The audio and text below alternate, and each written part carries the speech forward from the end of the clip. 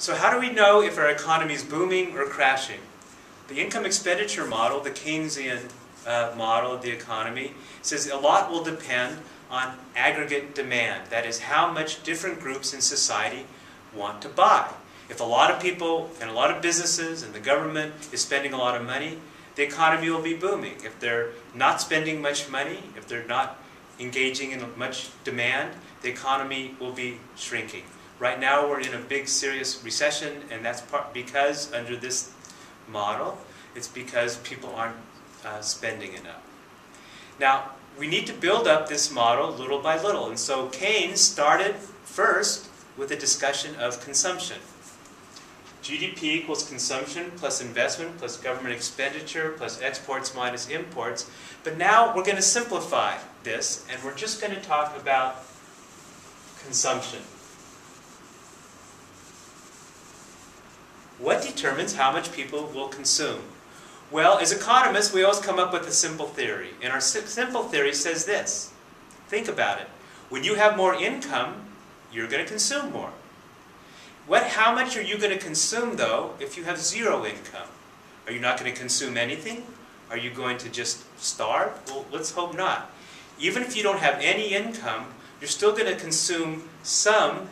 How? Say, by borrowing, or perhaps by running down some savings, money that you saved from before. So even if income is zero, you'll consume some. And that's a very simple theory, but it actually works. It fits the data, and it's the underlying theory behind the consumption function.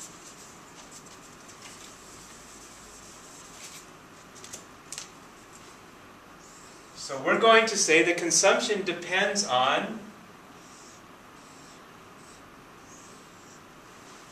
disposable income.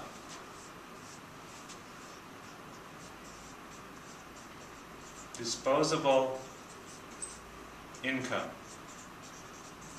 That's the amount of income that you have after you've paid your taxes. Disposable income. But remember what I said. Even if you don't have any income, even if this is zero, you're still going to consume something. So we're going to call that A, where A is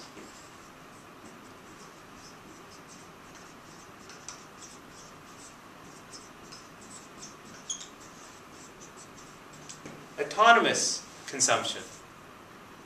Now here's the trick. If your income goes up by $1, are you going to spend that whole dollar? Or possibly you're going to save some of that for a rainy day? Well, what we've discovered is that, and what Keynes thought, is that most people save some of that income for a rainy day. So they don't consume every additional dollar in more consumption. So economists have defined something called the marginal propensity to consume, or MPC. So let's say out of every dollar you just consume 50 cents and you save 50 cents. That means you're only consuming a half of that dollar, so that means the marginal propensity to consume is 1/2. So here we have our consumption theory. Consumption equals autonomous consumption, which you will spend no matter how much income you have, plus, say, a half of every additional dollar you have in disposable income.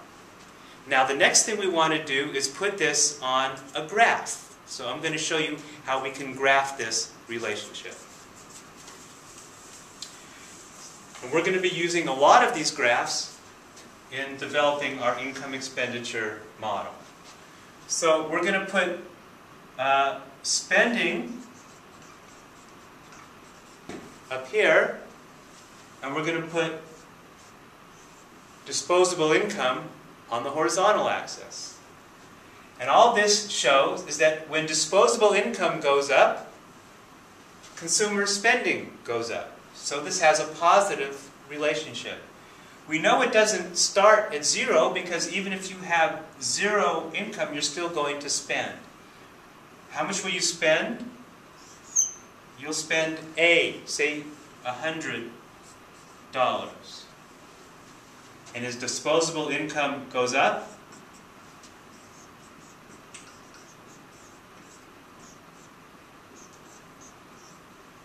your consumption goes up. This we call, voila, the consumption function. See you next time.